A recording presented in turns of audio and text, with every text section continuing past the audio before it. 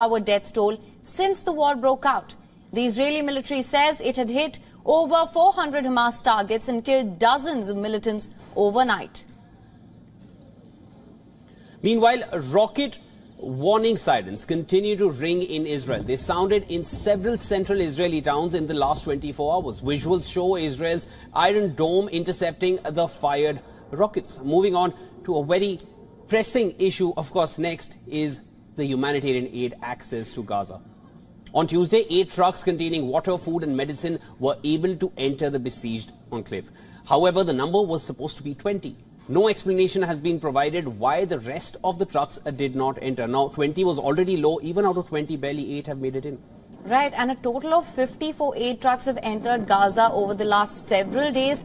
That's not nearly enough for more than 2.3 million people. Gaza needs a much higher volume of aid to be coming in, and a discussion regarding this took place in the United Nations Security Council on Tuesday. All nations agreed that more humanitarian aid should be delivered to Gaza urgently, but nations proposed rival plans for the same. The United States has called for pause in the conflict so that the aid can be delivered. A pause is generally considered less formal and shorter than a ceasefire. However, Russia wants a complete, immediate ceasefire. Now, this plan is backed by all Arab nations as well. As UN debates the issue, Gaza is running out of crucial materials. Hospitals in Gaza are operating without fuel, and doctors have warned that critical equipment like incubators for newborns could stop working as well. Now, as per the World Health Organization, 6 hospitals in Gaza forced to shut down due to lack of fuel. As per UN, Gaza needs at least 160,000 liters of fuel per day to power basic necessities. Meanwhile, Western nations continue their shuttle diplomacy as they engage with Israeli and Arab leaders. French President Emmanuel Macron met with Israeli Prime Minister Benjamin Netanyahu and the Palestinian President Mahmoud Abbas earlier and will now meet Jordan's King Abdullah II. Macron, during his meet with the Palestinian leader, reiterated the need for a two-state solution, and he called for an immediate cessation of aggression on Gaza.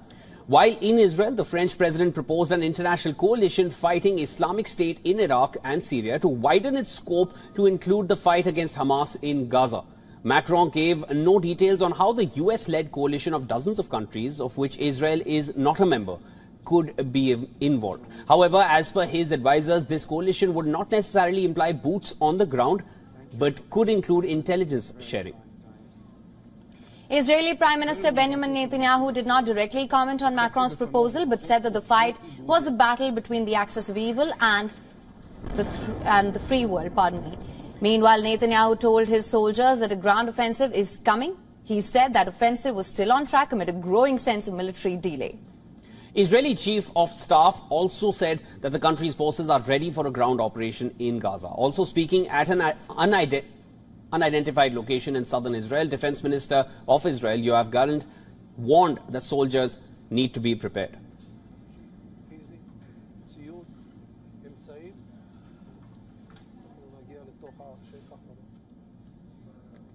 Now, for more on this, we have with us Dr. Malcolm Davis, Senior Analyst in Defence Strategy and Capability at Australian Strategic Policy Institute. Sir, thank you so much for joining us on the show. My pleasure. Now, sir, Macron expressed solidarity with Israel, pitched for a peace process with the Palestinians, also mentioned how Israel's long-lasting security depends on the political rights of Palestine. What do you make of this statement? Look, I think he's summing it up quite well in the sense that on the one hand, Israel absolutely must defeat and destroy Hamas for it to be secure.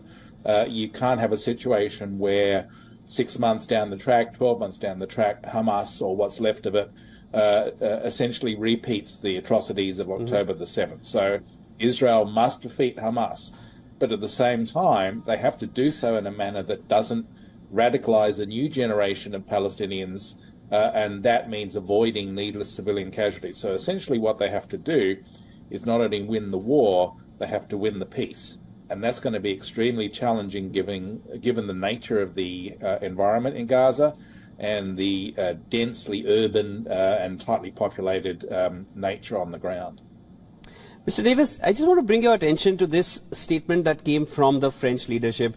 The French president expressed solidarity with Israel, similar to what Rishi Sunak did and Joe Biden did. That was similar. But he also reiterated the political rights of Palestinians and how that is imperative for Israel's long-lasting security. Now, that is something we have not heard from the other Western leaders who have made their way to Israel. Just wanted to ask you, when you compare Macron's address and his pitch to the ones made by Joe Biden and Rishi Sunak, do you find a difference? No, I don't, in the sense that both Biden and Sunak are also articulating the rights of Palestinians. They recognise that Israel must be able to work with the Palestinian people. I think that ultimately down the track, you will need some sort of two-state solution to come into effect. But that's not going to work so long as you have radical elements such as Hamas, Hezbollah, and of course, the puppet master Iran, trying to undermine peace and stability. I think if Hamas can be decisively defeated, if Hezbollah can be deterred, and if necessary, if Iran can be deterred, then you have the potential for some sort of post-conflict peace process that could ultimately lead down the track to some sort of endurable peace. Now, Sir, Macron also suggested that the international coalition fighting the Islamic State terror group should be widened to fight Hamas. Now, do you see this as a message for the United States? Did he say something which perhaps Joe Biden was not wanting to say? Look, I think what the Americans do will largely depend on what Iran does in the next days and weeks. Iran ultimately is pulling the strings not just of Hamas and Hezbollah, but also other radical Palestinian groups around the region. And if American forces come under attack from these groups, then America will need to retaliate against those forces, but I would also say retaliate against Iran directly. And I think the Israelis would be fully supportive of that. But at the end of the day, once the fighting is over, there has to be a durable peace. You have to win the peace as well as win the war. And so therefore the Americans need to work with the Israelis and with the Palestinians that are not involved in attacks on Israel to try and find some sort of lasting solution that means we can move from this constant state of war to ideally what is a constant state of peace. Mr. Davis, there's one more thing I wanted to just, take your opinion on. The humanitarian aid which used to make its way to Gaza. Earlier, there used to be 500 trucks which used to head into Gaza every day.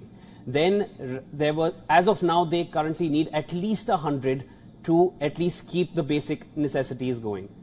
As out of those 100, 20 were allowed to pass per day, and now finally only 8 have made it in. So, do you feel a ceasefire or a pause is imperative as of now? Do you feel Israel is going to stop? Look, I think that what we're seeing is a delay on the ground invasion by Israel to try and give time for hostage negotiations to occur and to potentially give more opportunity to get humanitarian aid in. But the risk is that a ceasefire would be exploited by Hamas, Iran and Hezbollah to build up capability or to even launch further attacks. So I think that ultimately the Israelis have been backed into a corner on this. They can't not respond to what happened on October the 7th. But at the same time, they have to respond in such a way that doesn't actually make the situation much worse. And personally, I'm not confident that that delicate equation can be realized. So just taking cues from what you've said and also what my colleague mentioned, and just for better clarity here, with all these diplomatic efforts that we have seen and the pressure that is now building up, Israel still maintains that it's on track for the ground invasion. But how likely do you think that is at this point? Well, they can't not go in. That's the simple truth. If they don't go in, then Hamas ultimately emerges as victorious and will be emboldened to attack again. And I think that Israel cannot tolerate an October 7 happening again and again and again. So I think that Israel has made it quite clear that they will go in on the ground in a large scale. What they have to do is do it in such a way as it doesn't create more problems for Israel in terms of leading to massive civilian casualties or radicalizing more Palestinians. All right. Mr. Malcolm Davis, thank you so much, Doctor, for joining us on the show with your insights and your perspective on this. Thank you. And as Israel's air raids in Gaza continue, the IDF chief has reiterated that the military is now ready for a ground invasion, signaling that the soldiers are waiting for a go-ahead from the administration as of now. Take a listen. צה"ל ופיקוד הדרום תכננו תוכניות התקפה איכותיות להשגת יעדי המלחמה. אני רוצה שיהיה ברור, צה"ל מוכן לתמרון ואנחנו נקבל החלטה ביחד עם הדרג המדיני אודות המהות והעיתוי של השלב הבא. בשלב הזה ישנם שיקולים טקטיים עד אסטרטגיים. Well, earlier on Tuesday, Israel's Prime Minister Benjamin Netanyahu was seen visiting and speaking to Israeli soldiers of an elite engineering unit, which is stationed near the border with the Gaza Strip.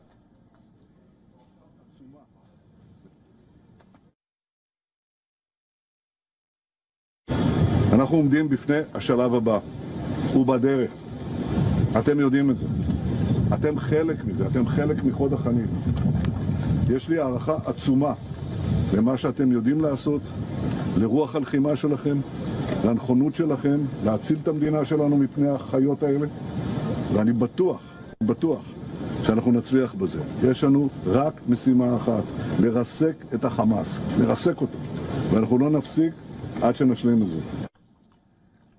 Meanwhile, Israel's greatest ally, the US, has asked the country to exercise some caution. Well, reports reveal that the White House has advised Netanyahu-led government to delay its ground invasion plan of the Gaza Strip. Well, Washington has made this request to allow time for the release of hostages and also send shipments of aid into Gaza. All this as a grave humanitarian crisis continues to unfold in the Gaza Strip. However, several leaders from Israel's administration, including the energy minister, they've said that the country will not hold off a possible ground invasion of Gaza over the issue of captives being held by Hamas. Loud, strong and consistent condemnation of the Israel-Hamas war continues to be raised at various levels. Thousands of people across West Asia and beyond continue to take to the streets to voice their solidarity with Palestine, while there are speculations over Tel Aviv intensifying its ground offensive. Israel has continued the bombardment of the Gaza Strip, and at least 5,000 Palestinians have been killed since Israel began its counter-offensive, and resources have taken a nosedive, making survival harder than ever before. Demands for release of hostages continues. Over 16,000 people, led by the Malaysian Prime Minister Anwar Ibrahim, flocked a stadium in Kuala Lumpur, showing support for the Palestinians. Clad in white clothes, the protesters raised thousands of placards and chanted, "Long live Palestine," as part of the demonstration. Prime Minister Ibrahim also joined the rally to reiterate the country's stance on Palestinian casualties. It is a level of insanity to allow people to be butchered, babies to be killed, hospitals to be bombed, and schools to be destroyed. This is the height of barbarism in this world. Yet again, thousands gathered in Jordan for the second time to protest Israel's bombing campaign in Gaza. Hundreds gathered near the Israeli embassy in Jordan's capital city of Amman, asking for the Israeli office to be removed from Jordan soil. Earlier, at least 6,000 protesters took the capital by storm to show denouncement for the killing of civilians. The protesters also urged the militant group Hamas to intensify their strikes on Gaza, though passions are running high since the escalation of the Israel-Hamas war. No attempts of breaking into the embassy have been reported as of now. احنا جايين نعبر عن مطالب الشعب الأردني إنه احنا ما بدنا سفارة على أرض الأردن، ومنطالب بإغلاق السفارة، ومنطالب بإلغاء كل الاتفاقيات، منها اتفاقية الغاز ومنها اتفاقية الماء مقابل الطاقة. The protests have made their way to the other side of the globe as well. Hundreds of people took to the streets of Nantes in western France to stand with the war-battered Palestine. With the war brewing into a deadlier conflict by the day, people marched and called for an immediate ceasefire in the Gaza Strip. People raised grave questions about the competency and effectiveness of the international law, which, as per them, was being disdained. While on 7th of October, Hamas stormed into the Israeli territory, killing at least 1,400 people. Israel's retaliatory bombings since then have killed at least 5,000 Palestinian people, of which most are reported to be civilians.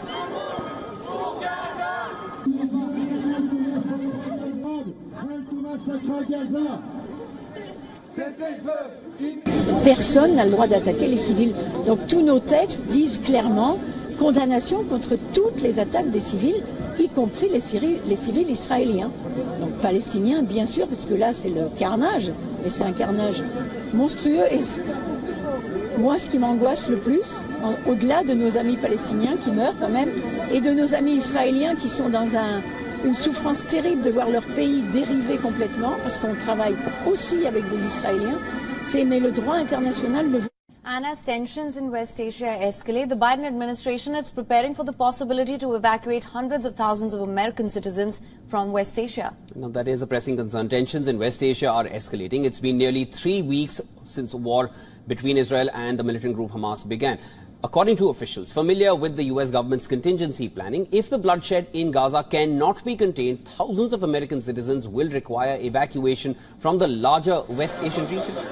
Now, the officials speaking on the conditions of anonymity said that Americans living in Israel and neighboring Lebanon are of particular concern, though they stress that an evacuation of that magnitude is considered the worst-case scenario and that other outcomes are seen as more likely. According to the State Department estimates, there were about 600,000 US citizens in Israel and another 86,000 believed to be in Lebanon when Hamas attacked. Now, the spectre of such an operation comes as Israeli forces, aided by US weapons and military advisors, prepare for what is widely expected to be a dangerous ground offensive against Hamas militants. But till Israel launches its ground offensive, continuing Israeli airstrikes on Gaza have destroyed most of the neighborhood. Let's take a look at these visuals.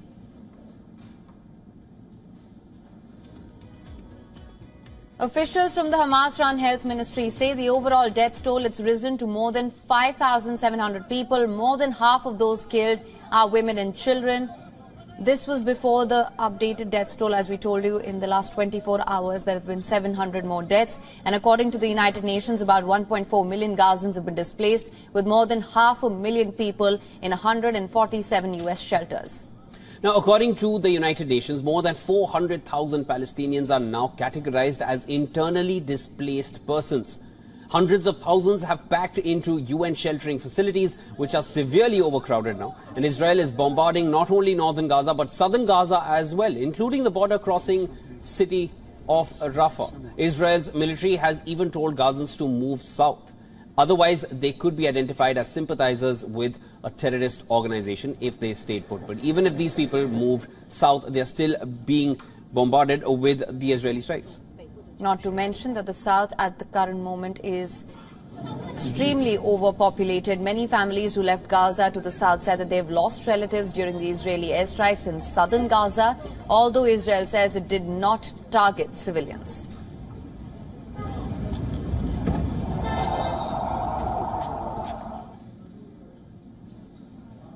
And our correspondent Susan Tehrani further brings us the updates on the status of American hostages being held by Hamas and the immediate policies concerning their release. Listen in. The Biden administration says that it's engaged in prudent planning for worst-case scenarios where it would be required to evacuate hundreds of thousands of Americans from the Middle East region. While 600,000 Americans in Israel are a priority, Americans in Lebanon aren't safe either. Israel has already evacuated some of its citizens from its border with Lebanon. However, for the Biden administration, whose image has been shaped by the faulty withdrawal from Afghanistan, making these plans of evacuation is of utmost importance, and reporting on them and announcing them is also important, notably in an election year. Now, the mediation efforts continue in the ongoing Israel-Hamas war. However, as the fighting continues, diverse peace plans have been put forward. French President Emmanuel Macron has now arrived in Jordan after a visit to Israel and the West Bank. Amid calls for a slowdown, Israeli officials continue to be adamant on the expected ground offensive, while the death toll keeps on mounting. More than 700 Palestinians were killed overnight by Israeli airstrikes as per Gaza's Hamas-run health ministry. Now, this is the highest 24-hour death toll since the war broke out. The Israeli military says it had hit over 400 Hamas targets and killed dozens of militants overnight. Meanwhile, rocket warning sirens continue to ring in Israel. They sounded in several central Israel towns in the last 24 hours. Visuals show Israel's Iron Dome intercepting the fired rockets. Moving on to an equally pressing issue next. The humanitarian crisis, the humanitarian aid access to Gaza, which remains limited. On Tuesday, 8 trucks containing water, food and medicine were able to enter the besieged enclave. The permission is for 20 trucks. The actual requirement is for 100 trucks. The actual daily movement of trucks before this October 7th war started was 500 trucks. However, the number was supposed to be much higher than this. Now, no explanation has been provided why the rest of the trucks did not enter. A total of 54 aid trucks have entered Gaza over the last several days, which isn't enough for more than 2 million people. Gaza needs a much higher volume of aid. And a discussion regarding this took place in the United Nations Security Council on Tuesday. All nations agreed that more humanitarian aid should be delivered into Gaza, and it needs to be done urgently. But nations proposed rival plans for the same. The US has called for a pause in the conflict so that the aid could be delivered. A pause is generally considered a less formal and a shorter version of a ceasefire. However, Russia wants a complete and immediate ceasefire for the humanitarian aid to pass through. Now, this plan is backed by all Arab nations as well. Now, as UN debates the issue, Gaza is running out of crucial materials. Hospitals in Gaza are operating without fuel, and doctors have warned that critical equipment like incubators for newborns could stop working as well. Let's take a look at some visuals.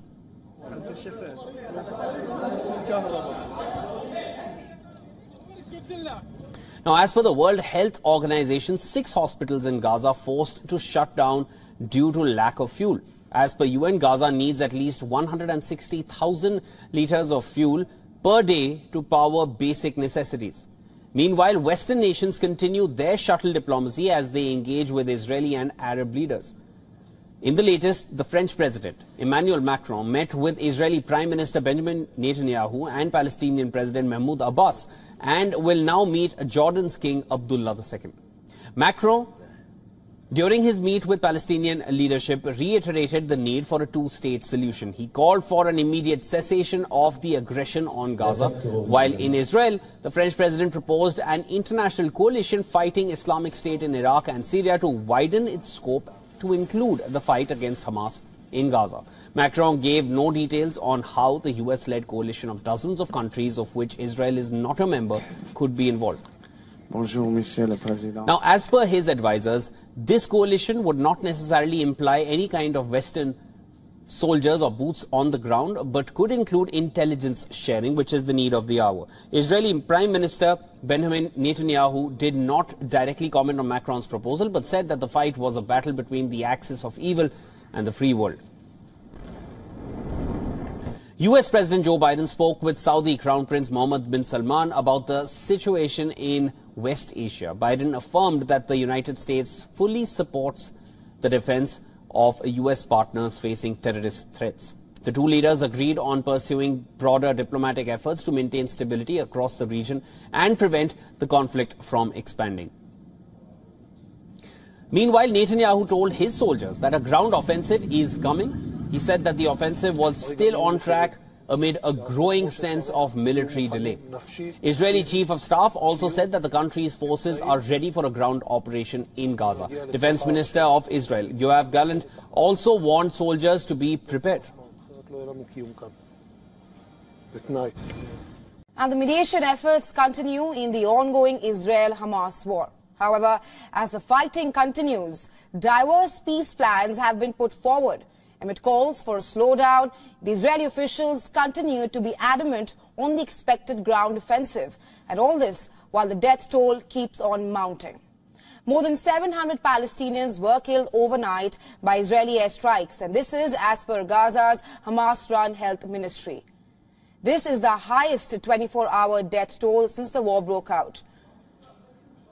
The Israeli military says it had hit over 400 Hamas targets and killed dozens of its fighters overnight in the airstrikes that took place on the Gaza Strip. Meanwhile, rocket warning sirens continue to ring in Israel. They sounded in several central Israeli towns in the last 24 hours. And visuals show Israel's Iron Dome intercepting the fired rockets. Moving on to a very pressing issue at the moment, that is the humanitarian aid access to Gaza. On Tuesday, 8 trucks containing water, food and medicine were able to enter the besieged enclave. However, the number was supposed to be 20. No explanation has been provided as to why the rest of the trucks did not enter Gaza through the Rafah border there. Well, a total of 54 aid trucks have entered Gaza over the last several days, which is not enough for 2 million Gazans. Well, Gaza needs a much higher amount of aid at the moment. And a discussion regarding this happened in the United Nations Security Council on Tuesday, where all nations agreed that more humanitarian aid should be delivered into Gaza urgently. But nations proposed rival plans for the same. Well, the US has called for pauses in the conflict so that the aid could be supplied. Now, a pause is basically considered less formal and shorter than a ceasefire. However, Russia wants a complete, immediate ceasefire. This plan is also backed by all Arab nations. As UN debates this issue, Gaza is running out of crucial materials. Hospitals in Gaza are operating without fuel, and doctors have warned that critical equipment like incubators for newborns risks stopping. As per the World Health Organization, 6 hospitals in Gaza are forced to shut down due to lack of fuel. As per UN, Gaza needs at least 160,000 liters of fuel per day to power its basic requirements. Meanwhile, the Western nations continue their shuttle diplomacy as they engage with Israeli and Arab leaders. In the latest, French President Emmanuel Macron has now arrived in Jordan on Tuesday after a visit to Israel and the West Bank, where he also met with the Israeli President Isaac Herzog. Not only this, Macron also met with the Israeli Prime Minister Benjamin Netanyahu and Palestinian President Mahmoud Abbas. I want to thank you. He's now all scheduled to meet with Jordan's King Abdullah. Now, Macron, during his meet with the Palestinian leader, reiterated the need for a two-state solution. He also called for an immediate cessation of the aggression on Gaza. While in Israel, the French president proposed an international coalition fighting Islamic State in Iraq and Syria, which widens its scope to include the fight against Hamas in Gaza. While Macron gave no details on how the US-led coalition of dozens of countries, of which Israel is not a member, could be involved. Thank you for coming. However, as per his advisors, this coalition would not imply boots on the ground, but it could include intelligence sharing. Israeli Prime Minister Benjamin Netanyahu did not directly comment on Macron's proposal, but said that the fight was a battle between the axis of evil and the free world. Meanwhile, Netanyahu told his soldiers that a ground offensive is coming. He said that the offensive was still on track amid a growing sense of military delay. The Israeli Chief of Staff also said that the country's forces are ready for a ground operation in Gaza. Also speaking at an unidentified location in southern Israel, Defense Minister Yoav Gallant warned soldiers to be prepared for a ground offensive in Gaza. Saudi Arabia has been trying to convince global investors that it is still a good place to put money despite the concerns of Wall Street executives about global economy. And of course, the impact of the ongoing conflict between Israel and Hamas, Saudi wants people to know that that should not come in the way. When Yasser Al-Rumayyan, head of Saudi Arabia's $760 billion sovereign wealth fund, spoke at host of the Future Investment Initiative Summit in Riyadh on Tuesday. He bragged about his country's recent accomplishments, including having the strongest growth of the world's 20 leading economies in 2022. Now, Yasir Al-Rumayyan on a panel at the annual gathering of the world's elite, which is dubbed by many as Davos in the desert, said that, and I'm quoting here, "We have a plan, we have objectives, and we have political will." He also added that he was very optimistic about the future. To name a few, participants at the summit included David Solomon of Goldman Sachs Group, Jamie Dimon of JP Morgan Chase, Larry Fink of BlackRock, Steve Schwarzman of Blackstone, Jane Fraser of Citigroup, and Ray Dalio of Bridgewater Associates. Al-Rumayyan's upbeat outlook on the global economy was in contrast with the cautious and pessimistic tone set by some of these other speakers. Now, Dalio stated categorically that he was gloomy, citing war, chaos, and excessive government debt as reasons. Fink cautioned that the conflict might have a negative impact, such as a decrease in economic growth and a general lack of optimism. Fraser did say that it's hard not to feel a little pessimistic in the face of the desperately sad events happening before her. Now, the annual flagship event nonetheless attracted an estimated 6,000 visitors and speakers to the opulent Ritz-Carlton Hotel in Saudi Arabia's capital. This year was the first time registration costs were required since FII's inception in 2017. They varied from $10,000 to a staggering $15,000 in a globe reeling from the effects of increasing interest rates, the aftermath of the COVID pandemic, and the wars in Ukraine and Gaza. Oil-rich Saudi Arabia and the neighboring United Arab Emirates have emerged as essential sources of finance. And people's loud, strong and consistent condemnation of the Israel-Hamas war continues to be raised at various levels across the world. Thousands of people across West Asia and beyond continue to take to the streets to voice their support with Palestine, while there are speculations over Tel Aviv intensifying its ground offensive. Israel has continued the bombing on the Gaza Strip, and at least 5,000 Palestinians have been killed since Israel began its counteroffensive, and resources have taken a nosedive, making survival harder than ever before in Gaza. To allow people to be butchered, babies to be killed, hospitals. It is a level of insanity to allow people to be butchered, babies to be killed, hospitals to be bombed, and schools to be destroyed. This is the height of barbarism in this world. And yet again, thousands gathered in Jordan for the second time to demonstrate Israel's bombing campaign in Gaza. Hundreds gathered near the Israeli embassy in Jordan's capital, asking for the Israeli office to be removed from Jordan's soil. Earlier, at least 6,000 demonstrators took to the capital by storm to show denouncement for the killing of civilians in Gaza. The demonstrators also urged to intensify the strikes on Gaza.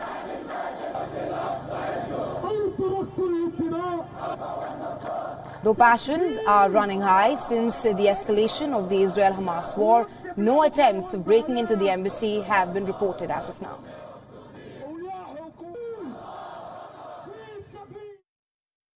احنا جايين نعبر عن مطالب الشعب الأردني إنه احنا ما بدنا سفارة على أرض الأردن، وبنطالب بإغلاق السفارة، وبنطالب بإلغاء كل الاتفاقيات، منها اتفاقية الغاز ومنها اتفاقية الماء مقابل الطاقة. The demonstrations have made their way to the other side of the globe as well. Hundreds of people took to the streets of Nantes in western France to stand with the war-battered Palestine. With the war brewing into a deadlier conflict by the day, people marched and called for an immediate ceasefire in the Gaza Strip. People also raised questions about the competency and the effectiveness of the international law, which, as per them, was being disdained. While on 7th of October, Hamas stormed into the Israeli territory, killing at least 1,400 people. Israel's retaliatory bombings since then have killed at least 5,000 Palestinians, of which most are reported to be civilians. Personne n'a le droit d'attaquer les civils. Donc tous nos textes disent clairement condamnation contre toutes les attaques des civils, y compris les civils israéliens. Donc palestiniens, bien sûr, parce que là c'est le carnage, mais c'est un carnage monstrueux. Et moi, ce qui m'angoisse le plus, au-delà de nos amis palestiniens qui meurent quand même, et de nos amis israéliens qui sont dans une souffrance terrible de voir leur pays dériver complètement, parce qu'on travaille aussi avec des Israéliens, mais le droit international le veut. Now, as Israel escalates its bombardment in the Gaza Strip, the rapidly raising death toll in the enclave has now crossed 5,700. This includes over 2,300 children. More than 700 people have been killed in just the last 24 hours. Civilians continue to pay the humanitarian cost of the war, and aid agencies have cautioned that more than 20 times the current deliveries are needed to support the Palestinian population. We are appealing, we are pleading, we are on our knees asking for that sustained, scaled up, protected humanitarian operation. We appeal to all those in a situation to make a decision or to influence decision makers to give us the humanitarian space to address this human catastrophe. The aid convoys allowed into Gaza so far have only carried a fraction of what's needed. The UN has warned that distribution will have to stop if there's no fuel for the trucks. But fuel has not been sent to Gaza along with the humanitarian aid and is on the brink of running out. Now, the World Health Organization has also called for an immediate ceasefire to allow the safe delivery of health supplies and fuel to Gaza's hospitals. كما هو معلوم للجميع أقسام العمليات المركزة أقسام العمليات والعنايات المركزة تشتغل جميع أجهزتها بالكهرباء، وإذا تم نفاذ الوقود سنحكم على المرضى الموجودين في أقسام العناية المركزة بالموت المحتم. The WHO has delivered medicines and health supplies to hospitals in southern Gaza and to the Palestine Red Crescent Society. Turkey has continued to dispatch aid material as well. On Monday, 3 Turkish military cargo planes took medical supplies, including generators, operating room equipment and incubators to Egypt. Remember, trucks of aid began moving into Gaza from Egypt on Saturday after intense diplomatic efforts, but the agencies say that they are still far from enough. We need the support to be able to respond at scale. What we're seeing now is a very limited access into Gaza. It's a trickle of trucks. Before the crisis, we understand that approximately 465 trucks a day were needed to support the population in Gaza. We're seeing at best 20 trucks a day at the moment. And so with that kind of limitation on the response, we cannot effectively respond to the needs as we see them now. Half of the enclave's 2.3 million people have been rendered homeless. Over 16,000 people have been wounded, and more than 1.4 million Gazans have been internally displaced. Food and clean water is in shockingly short supply, and some people are living on just 1 liter of water a day. Others reduced to boiling seawater. Residents are left with no choice but to grapple for resources. بالنسبة كل مرافق الحياة دمرت للفلسطينيين اللي عايشين تحت القصف تحت النار، وكمان انه النازحين من الشمال على الجنوب زادت تفاقمت المأساة. وهي الناس قدام انت شايف من الفجر الساعة 5 وهم بيستنوا ياخذوا دور على ربطة خوذة تكفيش 5 أفراد. Even after standing in queues for hours, most Palestinians often have to return empty-handed. The United Nations says delivery of aid should be unconditional, but the scaling up of aid seems inevitably linked to Hamas' willingness to free hostages. With a trickle of aid flowing into the besieged Gaza Strip from Egypt, humanitarian staff and diplomats face a web of political security and logistical obstacles as they try to build up and sustain deliveries of relief. Now, Hamas and Israel, they both are stuck on their points. Hamas wants Israel to stop the bombardments and then they will release the hostages, and Israel wants the hostages released or they continue. We have with us Dr. Malcolm Davis, Senior Analyst in Defence Strategy and Capability at Australian Strategic Policy Institute. Sir, thank you so much for joining us on the show. My pleasure. Now, sir, Macron expressed solidarity with Israel, pitched for a peace process with the Palestinians, also mentioned how Israel's long-lasting security depends on the political rights of Palestine. What do you make of this statement? Look, I think he's summing it up quite well in the sense that on the one hand, Israel absolutely must defeat and destroy Hamas for it to be secure. You can't have a situation where 6 months down the track, 12 months down the track, Hamas, or what's left of it, essentially repeats the atrocities of October the 7th. So Israel must defeat Hamas, but at the same time, they have to do so in a manner that doesn't radicalize a new generation of Palestinians, and that means avoiding needless civilian casualties. So essentially what they have to do is not only win the war, they have to win the peace. And that's going to be extremely challenging given the nature of the environment in Gaza and the densely urban and tightly populated nature on the ground.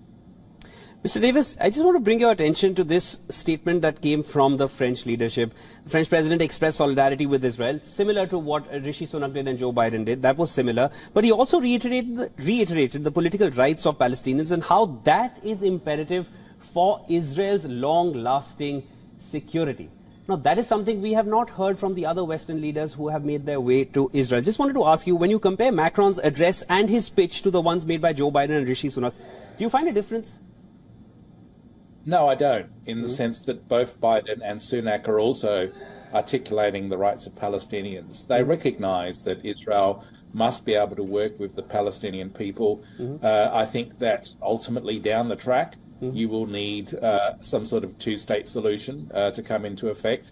But that's not going to work so long as you have radical elements such as Hamas, Hezbollah, and of course, the puppet master Iran trying to undermine peace and stability. I think if Hamas can be decisively defeated, if Hezbollah can be deterred, and if necessary, if Iran can be deterred, then you have the potential for some sort of post-conflict peace process that could ultimately lead down the track to some sort of endurable peace. Now, Sir, Macron also suggested that the international coalition fighting the Islamic State terror group should be widened to fight Hamas. Now, do you see this as a message for the United States? Did he say something which perhaps Joe Biden was not wanting to say? Look, I think what the Americans do will largely depend on what Iran does in the next days and weeks. Iran ultimately is pulling the strings not just of Hamas and Hezbollah, but also other radical Palestinian groups around the region. And if American forces come under attack from these groups, then America will need to retaliate against those forces, but I would also say retaliate against Iran directly. And I think the Israelis would be fully supportive of that. But at the end of the day, once the fighting is over, there has to be a durable peace. You have to win the peace as well as win the war. And so therefore the Americans need to work with the Israelis and with the Palestinians that are not involved in attacks on Israel to try and find some sort of lasting solution that means we can move from this constant state of war to ideally what is a constant state of peace.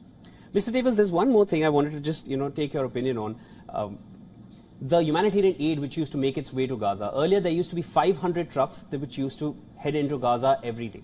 Then there were, as of now, they currently need at least 100 to at least keep the basic necessities going. As out of those 100, 20 were allowed to pass per day, and now finally only 8 have made it in. So, do you feel a ceasefire or a pause is imperative as of now? Do you feel Israel is going to stop? Look, I think that what we're seeing is a delay on the ground invasion by Israel to try and give time for hostage negotiations to occur and to potentially give more opportunity to get humanitarian aid in. But the risk is that a ceasefire would be exploited by Hamas, Iran and Hezbollah to build up capability or to even launch further attacks. So I think that ultimately the Israelis have been backed into a corner on this. They can't not respond to what happened on October the 7th.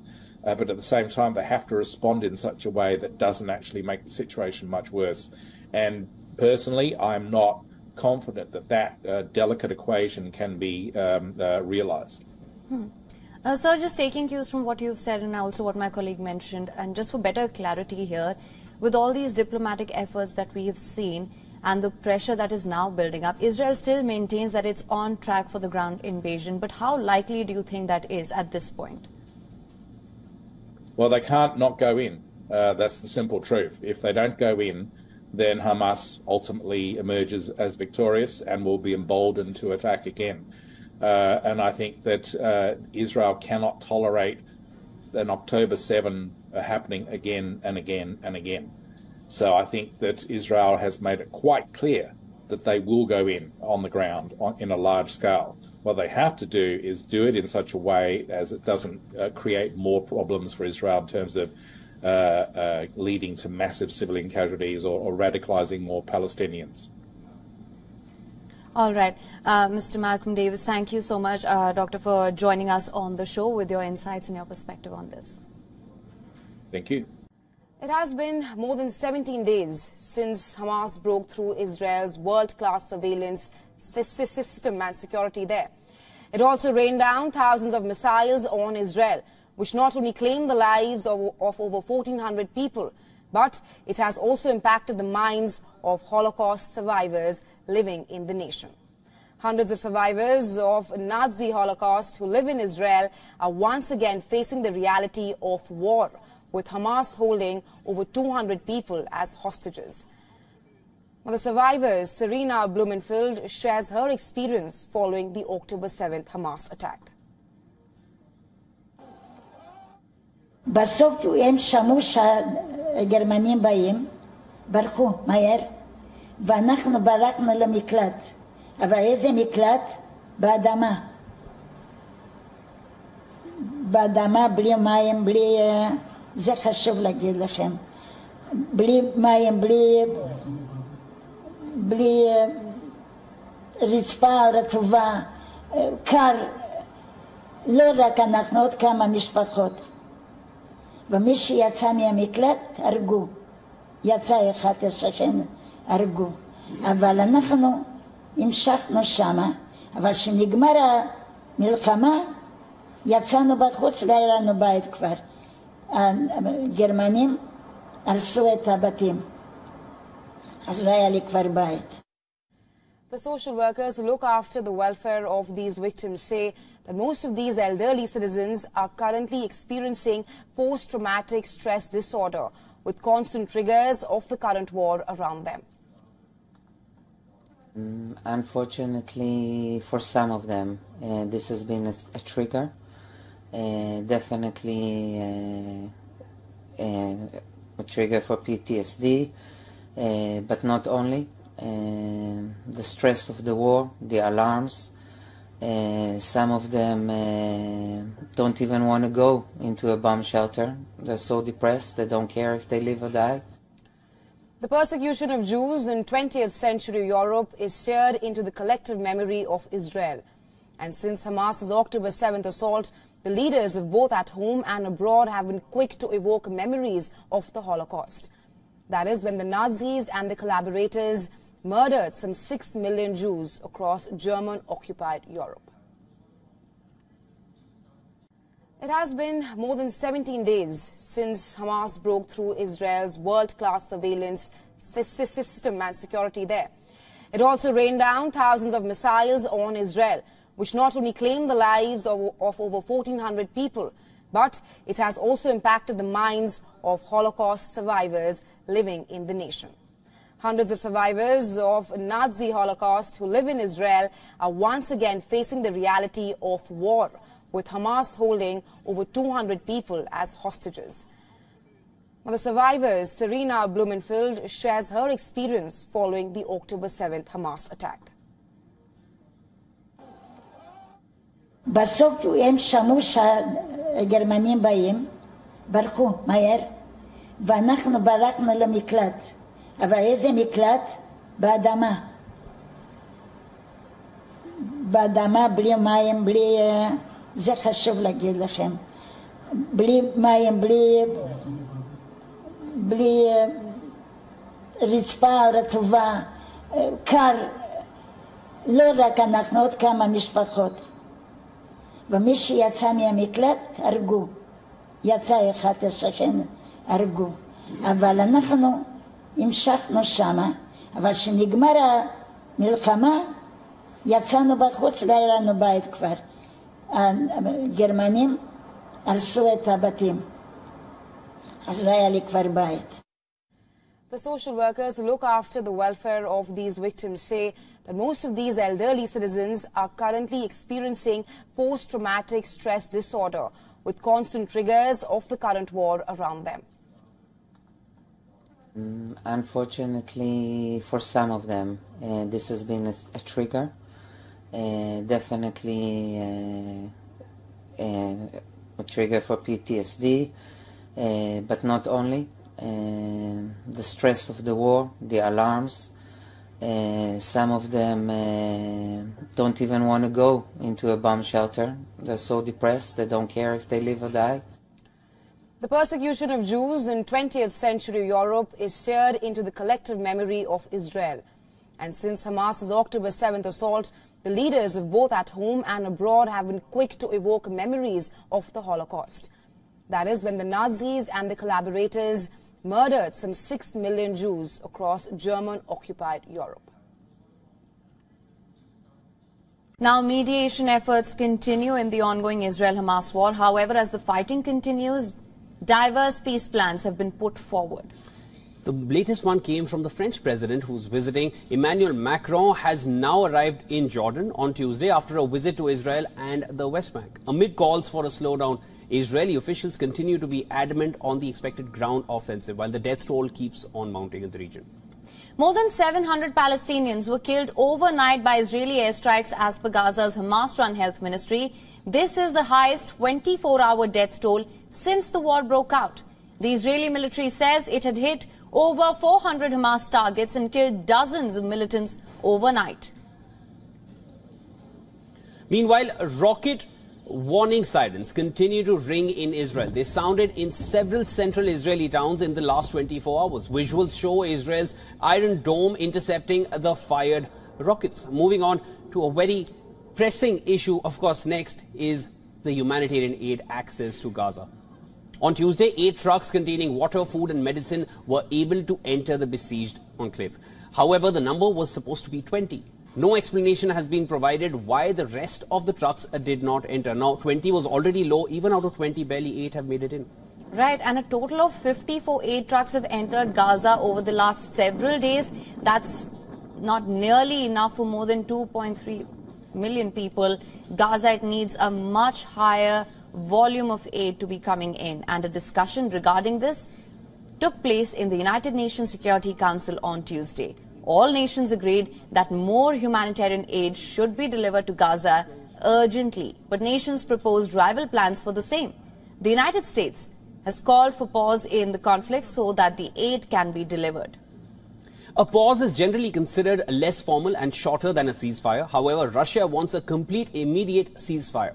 Now, this plan is backed by all Arab nations as well. As UN debates the issue, Gaza is running out of crucial materials. Hospitals in Gaza are operating without fuel, and doctors have warned that critical equipment like incubators for newborns could stop working as well. Now, as per the World Health Organization, 6 hospitals in Gaza forced to shut down due to lack of fuel. As per UN, Gaza needs at least 160,000 liters of fuel per day to power basic necessities.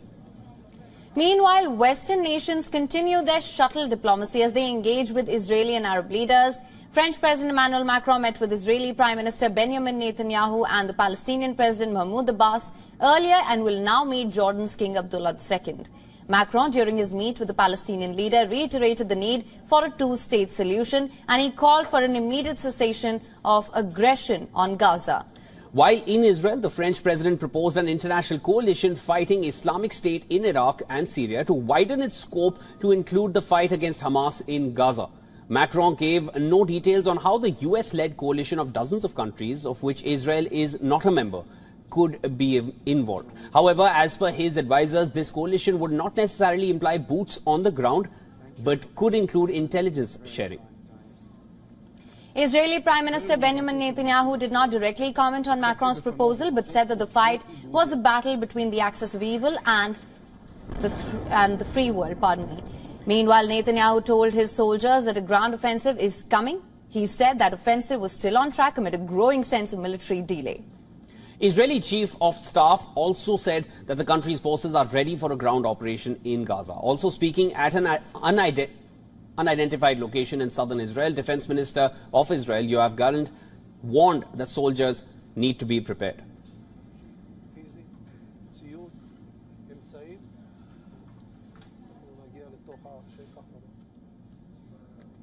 Now, for more on this, we have with us Dr. Malcolm Davis, Senior Analyst in Defence Strategy and Capability at Australian Strategic Policy Institute. Sir, thank you so much for joining us on the show.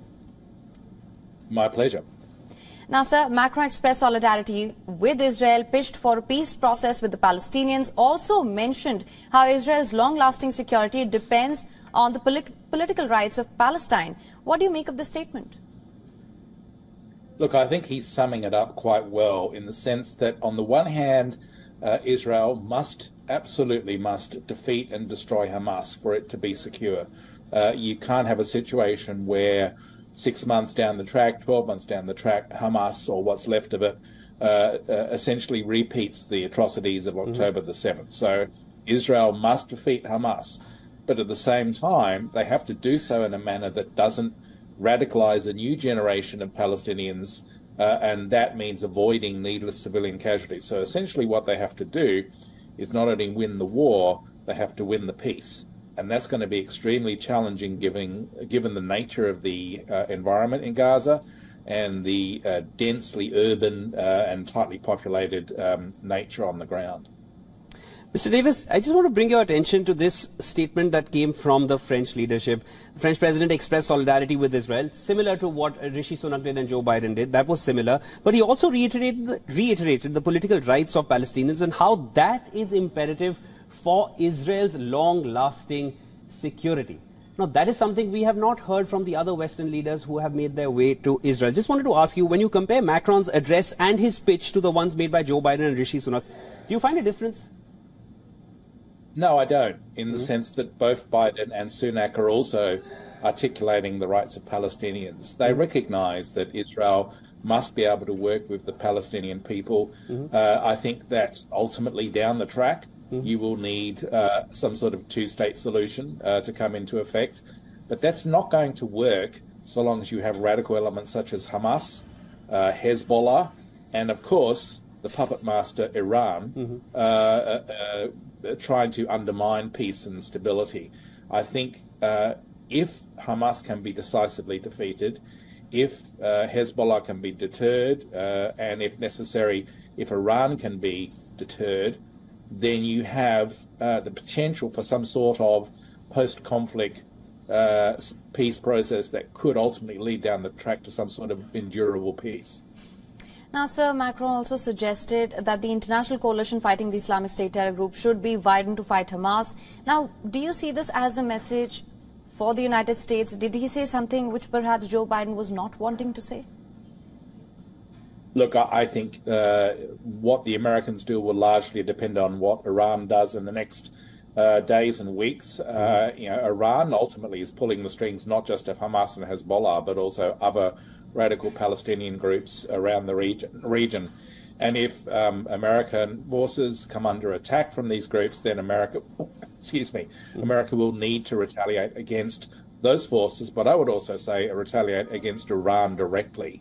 And I think the Israelis would be fully supportive of that. But at the end of the day, once the fighting is over, there has to be a durable peace. You have to win the peace as well as win the war. And so therefore the Americans need to work with the Israelis and with the Palestinians that are not involved in attacks on Israel to try and find some sort of lasting solution that means we can move from this constant state of war to ideally what is a constant state of peace. Mr. Davis, there's one more thing I wanted to just, take your opinion on. The humanitarian aid which used to make its way to Gaza. Earlier, there used to be 500 trucks which used to head into Gaza every day. then as of now, they currently need at least 100 to at least keep the basic necessities going. As out of those 100, 20 were allowed to pass per day, and now finally only 8 have made it in. So do you feel a ceasefire or a pause is imperative as of now? Do you feel Israel is going to stop? Look, I think that what we're seeing is a delay on the ground invasion by Israel to try and give time for hostage negotiations to occur and to potentially give more opportunity to get humanitarian aid in. But the risk is that a ceasefire would be exploited by Hamas, Iran and Hezbollah to build up capability or to even launch further attacks. So I think that ultimately the Israelis have been backed into a corner on this. They can't not respond to what happened on October the 7th. But at the same time, they have to respond in such a way that doesn't actually make the situation much worse. And personally, I'm not confident that that delicate equation can be realized. Sir, just taking cues from what you've said and also what my colleague mentioned, and just for better clarity here, with all these diplomatic efforts that we have seen and the pressure that is now building up, Israel still maintains that it's on track for the ground invasion. But how likely do you think that is at this point? Well, they can't not go in. That's the simple truth. If they don't go in, then Hamas ultimately emerges as victorious and will be emboldened to attack again.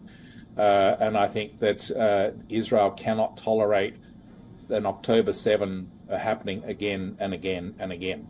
So I think that Israel has made it quite clear that they will go in on the ground in a large scale. What they have to do is do it in such a way as it doesn't create more problems for Israel in terms of leading to massive civilian casualties or radicalizing more Palestinians. All right. Mr. Malcolm Davis, thank you so much, Doctor, for joining us on the show with your insights and your perspective on this. Thank you. And as Israel's air raids in Gaza continue, the IDF chief has reiterated that the military is now ready for a ground invasion, signaling that the soldiers are waiting for a go-ahead from the administration as of now. Take a listen. צה"ל ופיקוד הדרום תכננו תוכניות התקפה איכותיות להשגת יעדי המלחמה. אני רוצה שיהיה ברור, צה"ל מוכן לתמרון ואנחנו נקבל החלטה ביחד עם הדרג המדיני אודות המהות והעיתוי של השלב הבא. בשלב הזה ישנם שיקולים טקטיים עד אסטרטגיים. Well, earlier on Tuesday, Israel's Prime Minister Benjamin Netanyahu was seen visiting and speaking to Israeli soldiers of an elite engineering unit, which is stationed near the border with the Gaza Strip.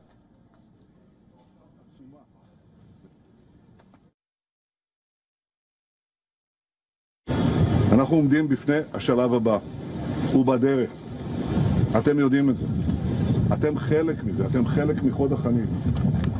יש לי הערכה עצומה למה שאתם יודעים לעשות, לרוח הלחימה שלכם, לנכונות שלכם, להציל את המדינה שלנו מפני החיות האלה. ואני בטוח שאנחנו נצליח בזה. יש לנו רק משימה אחת, לרסק את החמאס, לרסק אותו. ואנחנו לא נפסיק עד שנשלים את זה. Meanwhile, Israel's greatest ally, the US, has asked the country to exercise some caution. Well, reports reveal that the White House has advised Netanyahu-led government to delay its ground invasion plan of the Gaza Strip. Well, Washington has made this request to allow time for the release of hostages and also send shipments of aid into Gaza. All this as the grave humanitarian crisis continues to unfold in the Gaza Strip. However, several leaders from Israel's administration, including the energy minister, they've said that the country will not hold off a possible ground invasion of Gaza over the issue of captives being held by Hamas.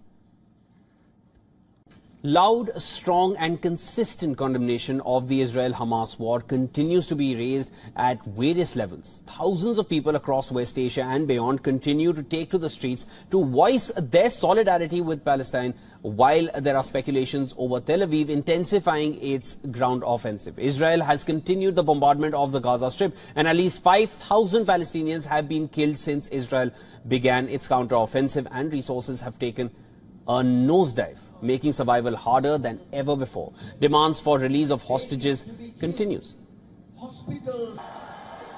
Over 16,000 people, led by the Malaysian Prime Minister Anwar Ibrahim, flocked a stadium in Kuala Lumpur, showing support for the Palestinians. Clad in white clothes, the protesters raised thousands of placards and chanted, "Long live Palestine," as part of the demonstration. Prime Minister Ibrahim also joined the rally to reiterate the country's stance on Palestinian casualties. It is a level of insanity to allow people to be butchered, babies to be killed, hospitals to be bombed, and schools to be destroyed. This is the height of barbarism in this world. Yet again, thousands gathered in Jordan for the second time to protest Israel's bombing campaign in Gaza. Hundreds gathered near the Israeli embassy in Jordan's capital city of Amman, asking for the Israeli office to be removed from Jordan soil. Earlier, at least 6,000 protesters took the capital by storm to show denouncement for the killing of civilians. The protesters also urged the militant group Hamas to intensify their strikes on Gaza, though passions are running high since the escalation of the Israel-Hamas war. No attempts of breaking into the embassy have been reported as of now. احنا جايين نعبر عن مطالب الشعب الأردني إنه احنا ما بدنا سفارة على أرض الأردن، وبنطالب بإغلاق السفارة، وبنطالب بإلغاء كل الاتفاقيات، منها اتفاقية الغاز ومنها اتفاقية الماء مقابل الطاقة. The protests have made their way to the other side of the globe as well. Hundreds of people took to the streets of Nantes in western France to stand with the war-battered Palestine. With the war brewing into a deadlier conflict by the day, people marched and called for an immediate ceasefire in the Gaza Strip. People raised grave questions about the competency and effectiveness of the international law, which, as per them, was being disdained. While on 7th of October, Hamas stormed into the Israeli territory, killing at least 1,400 people. Israel's retaliatory bombing since then have killed at least 5,000 Palestinian people, of which most are reported to be civilians.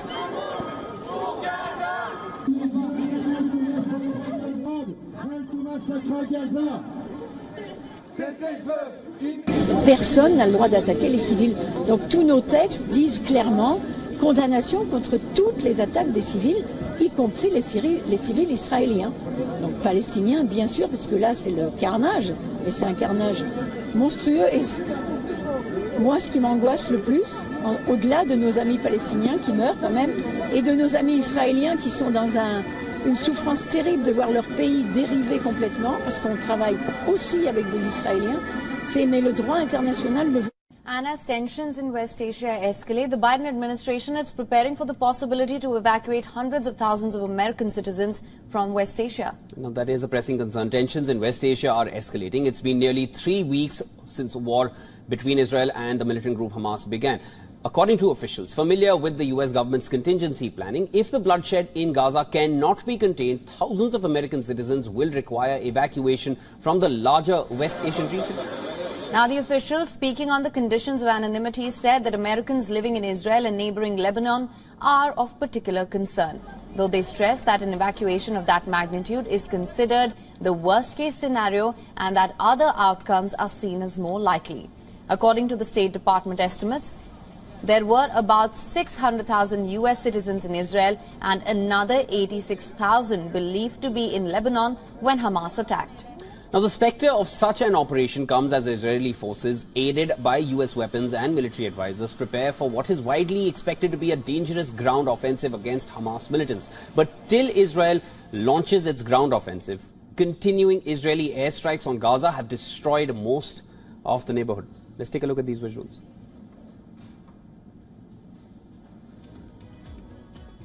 Officials from the Hamas-run health ministry say the overall death toll has risen to more than 5,700 people. More than half of those killed are women and children. This was before the updated death toll. As we told you, in the last 24 hours, there have been 700 more deaths. And according to the United Nations, about 1.4 million Gazans have been displaced, with more than 500,000 people in 147 U.S. shelters. Now, according to the United Nations, more than 400,000 Palestinians are now categorized as internally displaced persons. Hundreds of thousands have packed into UN sheltering facilities, which are severely overcrowded now. And Israel is bombarding not only northern Gaza, but southern Gaza as well, including the border-crossing city of Rafah. Israel's military has even told Gazans to move south. Otherwise, they could be identified as sympathizers with a terrorist organization if they stayed put. But even if these people moved south, they are still being bombarded with the Israeli strikes.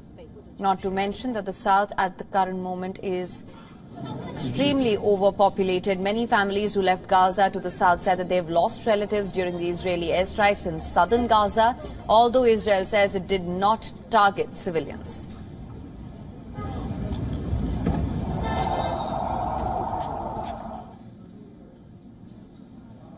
And our correspondent Susan Tehrani further brings us the updates on the status of American hostages being held by Hamas and the immediate policies concerning their release. Listen in. The Biden administration says that it's engaged in prudent planning for worst-case scenarios where it would be required to evacuate hundreds of thousands of Americans from the Middle East region. While 600,000 Americans in Israel are a priority, Americans in Lebanon aren't safe either. Israel has already evacuated some of its citizens from its border with Lebanon. However, for the Biden administration, whose image has been shaped by the faulty withdrawal from Afghanistan, making these plans of evacuation is of utmost importance, and reporting on them and announcing them is also important, notably in an election year. Now, the mediation efforts continue in the ongoing Israel-Hamas war. However, as the fighting continues, diverse peace plans have been put forward. French President Emmanuel Macron has now arrived in Jordan after a visit to Israel and the West Bank. Amid calls for a slowdown, Israeli officials continue to be adamant on the expected ground offensive, while the death toll keeps on mounting. More than 700 Palestinians were killed overnight by Israeli airstrikes as per Gaza's Hamas-run health ministry. Now, this is the highest 24-hour death toll since the war broke out. The Israeli military says it had hit over 400 Hamas targets and killed dozens of militants overnight. Meanwhile, rocket warning sirens continue to ring in Israel. They sounded in several central Israel towns in the last 24 hours. Visuals show Israel's Iron Dome intercepting the fired rockets. Moving on to an equally pressing issue next. The humanitarian crisis, the humanitarian aid access to Gaza, which remains limited. On Tuesday, 8 trucks containing water, food and medicine were able to enter the besieged enclave. The permission is for 20 trucks. The actual requirement is for 100 trucks. The actual daily movement of trucks before this October 7th war started was 500 trucks. However, the number was supposed to be much higher than this. Now, no explanation has been provided why the rest of the trucks did not enter. A total of 54 aid trucks have entered Gaza over the last several days, which isn't enough for more than 2 million people. Gaza needs a much higher volume of aid.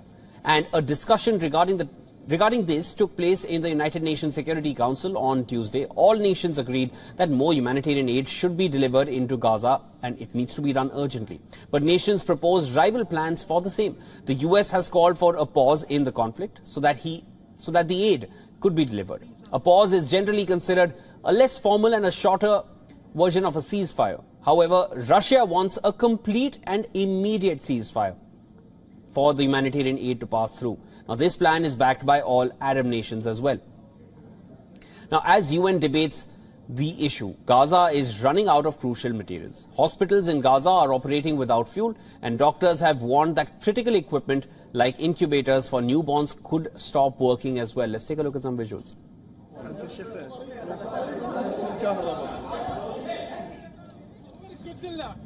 Now, as per the World Health Organization, 6 hospitals in Gaza forced to shut down due to lack of fuel. As per UN, Gaza needs at least 160,000 litres of fuel per day to power basic necessities. Meanwhile, Western nations continue their shuttle diplomacy as they engage with Israeli and Arab leaders. In the latest, the French President Emmanuel Macron met with Israeli Prime Minister Benjamin Netanyahu and Palestinian President Mahmoud Abbas and will now meet Jordan's King Abdullah II. Macron, during his meet with Palestinian leadership, reiterated the need for a two-state solution. He called for an immediate cessation of the aggression on Gaza, while in Israel, the French president proposed an international coalition fighting Islamic State in Iraq and Syria to widen its scope to include the fight against Hamas in Gaza. Macron gave no details on how the US-led coalition of dozens of countries, of which Israel is not a member, could be involved. Bonjour, Monsieur le Président. Now, as per his advisors, this coalition would not necessarily imply any kind of Western soldiers or boots on the ground, but could include intelligence sharing, which is the need of the hour. Israeli Prime Minister Benjamin Netanyahu did not directly comment on Macron's proposal, but said that the fight was a battle between the axis of evil and the free world. US President Joe Biden spoke with Saudi Crown Prince Mohammed bin Salman about the situation in West Asia. Biden affirmed that the United States fully supports the defense of US partners facing terrorist threats. The two leaders agreed on pursuing broader diplomatic efforts to maintain stability across the region and prevent the conflict from expanding. Meanwhile, Netanyahu told his soldiers that a ground offensive is coming. He said that the offensive was still on track amid a growing sense of military delay. Israeli Chief of Staff also said that the country's forces are ready for a ground operation in Gaza. Defense Minister of Israel, Yoav Gallant, also warned soldiers to be prepared. And the mediation efforts continue in the ongoing Israel-Hamas war. However, as the fighting continues, diverse peace plans have been put forward. Amid calls for a slowdown, the Israeli officials continue to be adamant on the expected ground offensive, and all this while the death toll keeps on mounting. More than 700 Palestinians were killed overnight by Israeli airstrikes, and this is as per Gaza's Hamas-run health ministry. This is the highest 24-hour death toll since the war broke out.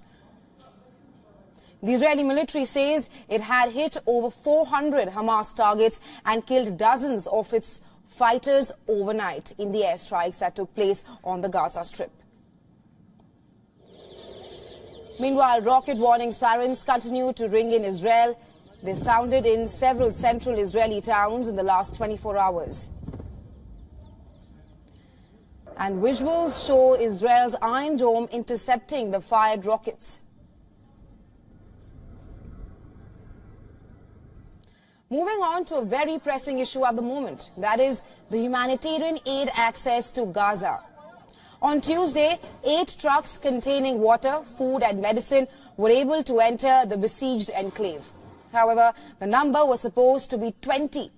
No explanation has been provided as to why the rest of the trucks did not enter Gaza through the Rafah border there.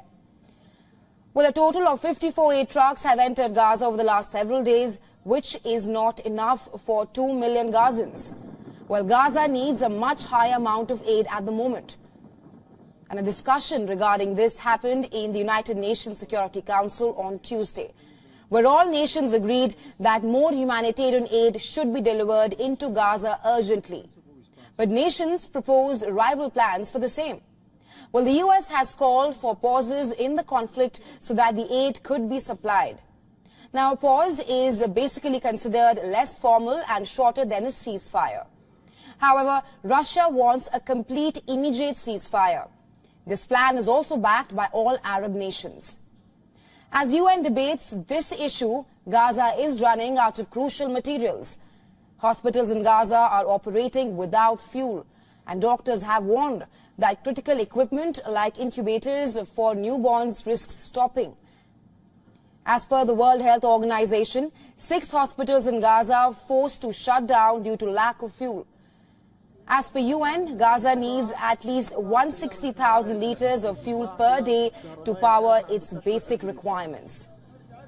Meanwhile, the Western nations continue their shuttle diplomacy as they engage with Israeli and Arab leaders. In the latest, French President Emmanuel Macron has now arrived in Jordan on Tuesday after a visit to Israel and the West Bank, where he also met with the Israeli President Isaac Herzog. Not only this, Macron also met with the Israeli Prime Minister Benjamin Netanyahu and Palestinian President Mahmoud Abbas. I want to thank you. He's now all scheduled to meet with Jordan's King Abdullah. Now, Macron, during his meet with the Palestinian leader, reiterated the need for a two-state solution. He also called for an immediate cessation of the aggression on Gaza. While in Israel, the French president proposed an international coalition fighting Islamic State in Iraq and Syria, which widens its scope to include the fight against Hamas in Gaza. While Macron gave no details on how the US-led coalition of dozens of countries, of which Israel is not a member, could be involved. Thank you for coming. However, as per his advisors, this coalition would not imply boots on the ground, but it could include intelligence sharing. Israeli Prime Minister Benjamin Netanyahu did not directly comment on Macron's proposal, but said that the fight was a battle between the axis of evil and the free world. Meanwhile, Netanyahu told his soldiers that a ground offensive is coming. He said that the offensive was still on track amid a growing sense of military delay. The Israeli Chief of Staff also said that the country's forces are ready for a ground operation in Gaza. Also speaking at an unidentified location in southern Israel, Defense Minister Yoav Gallant warned soldiers to be prepared for a ground offensive in Gaza. Saudi Arabia has been trying to convince global investors that it is still a good place to put money despite the concerns of Wall Street executives about global economy. And of course, the impact of the ongoing conflict between Israel and Hamas, Saudi wants people to know that that should not come in the way. When Yasser Al-Rumayyan, head of Saudi Arabia's 700